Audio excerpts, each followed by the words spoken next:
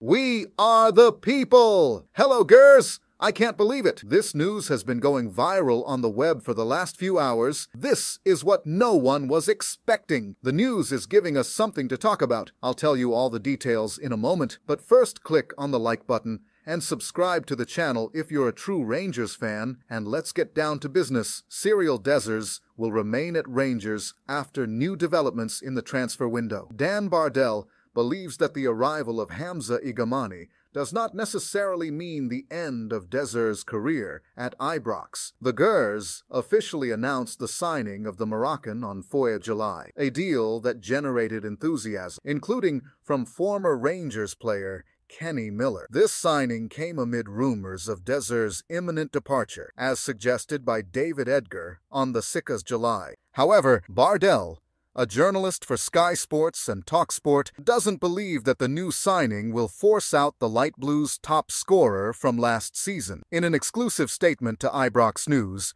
Bardell said, "I don't see it as the end for Dessers, necessarily. I think Igamani is a low-risk signing, and for the amount invested, I doubt he was signed as a direct replacement. They probably brought him in with the intention of developing and improving him after signing him for an affordable fee. I don't think the arrival of one means the departure of another at Rangers." Although some fans didn't value Dessers so much last season, he ended up as Rangers' top scorer, standing out from the rest of the strikers. With the arrival of Igamani, Coach Clement needs to be prepared for the possible loss of an attacking option. Otherwise, minutes for the strikers will be very limited. Igamani will need time to adapt to the Scottish Premiership, and Danilo will also take time to regain his fitness after a long spell on the sidelines. So, despite the speculation, Dessers still represents the best option as a striker for Rangers, but his departure from Ibrox this summer looks increasingly likely. In other Rangers news, a player decided to leave the club